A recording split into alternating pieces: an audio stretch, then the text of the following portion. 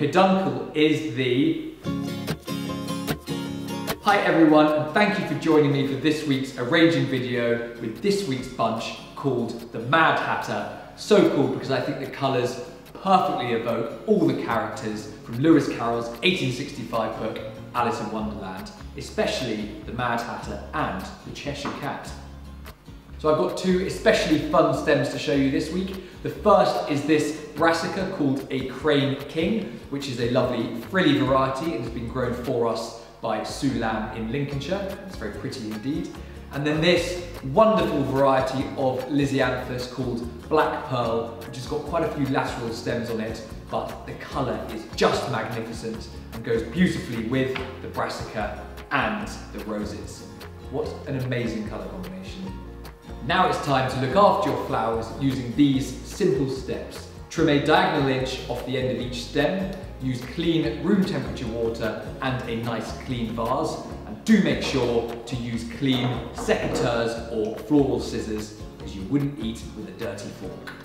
So to arrange this bunch, we want to start with our shorter focal flowers around the edge, working our way to our taller flowers in the middle, and our shorter focal flowers are our brassica and our roses, but I've made sure to have 3 of each of those because it's really important to have 3 or 5 or odd numbers of your focal stems. So I'm going to begin with our 3 brassica arranged evenly around the edge, and then very simply I'm going to fill the gaps with our beautiful roses. I think you'll find this looks rather beautiful already.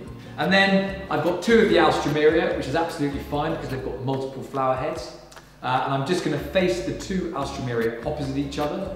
And what we're creating here is our structural stem grid, or teepee as I like to call it, in the middle of the vase. And now using my teepee, I'm going to stand my taller Lisianthus upright in the middle using the teepee for support. And then my taller irises will stand up very easily in the middle as well. And then to finish, what I tend to like to do is create a sort of Victorian ruff with my foliage, or a foliage nest, just tucking them neatly over the edge of the vase. And there we have a very well balanced, beautifully structured, beautifully colourful arrangement. Now a quick question for you, which part of the flower anatomy is the peduncle? The peduncle is the flower stem. So one thing you could do with last week's arrangement to make them last that little bit longer, and because the colours work well with your new bunch, is to arrange them together into one big arrangement into our hurricane vase.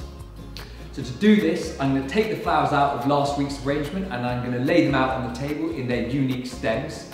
And then I'm going to arrange them with the shorter flowers around the outsides, moving to the taller ones in the middle.